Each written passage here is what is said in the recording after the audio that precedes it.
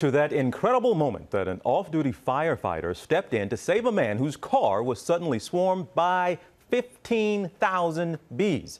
Our Marcus Moore has this story. Marcus, let me get this right. The firefighter also just happened to be a part-time beekeeper. That's right. You know, everybody has a hobby, right? This is absolutely an incredible story. A simple trip to the grocery store turns into an unforgettable drama in the parking lot. The pictures are incredible. Take a look.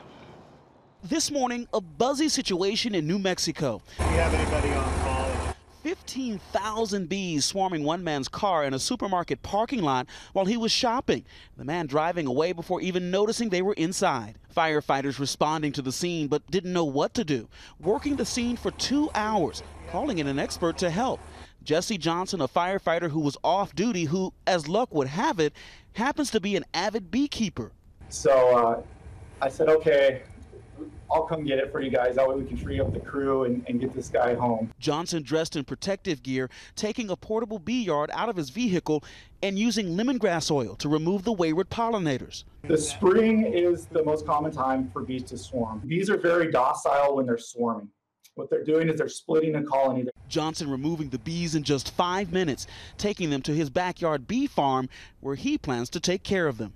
It is important because all types of pollinators are having issues. It's vital that we have these insects to just continue pollination.